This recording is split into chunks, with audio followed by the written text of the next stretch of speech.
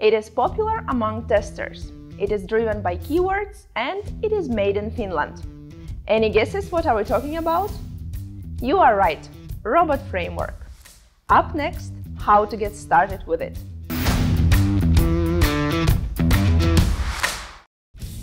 In short, Robot Framework is a generic keyword-driven test automation framework for acceptance level testing and acceptance test-driven development. It is extremely easy to set up, use and modify for both Android and iOS apps. The test syntax that it uses is based on keywords, which are quick to edit and further configure to make a match with the application under test. You can create new keywords from existing example or by writing everything from scratch. Now let's talk about how to do the basic setup.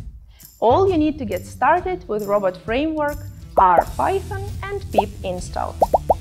For tests executed on a cloud, you will need a Python script and shell script to make sure the test execution on the cloud The test execution on the cloud end works fine. Also, don't forget to add the pip installation in your shell script to ensure everything gets properly installed on your cloud session. Robot Framework is very handy and easy to use.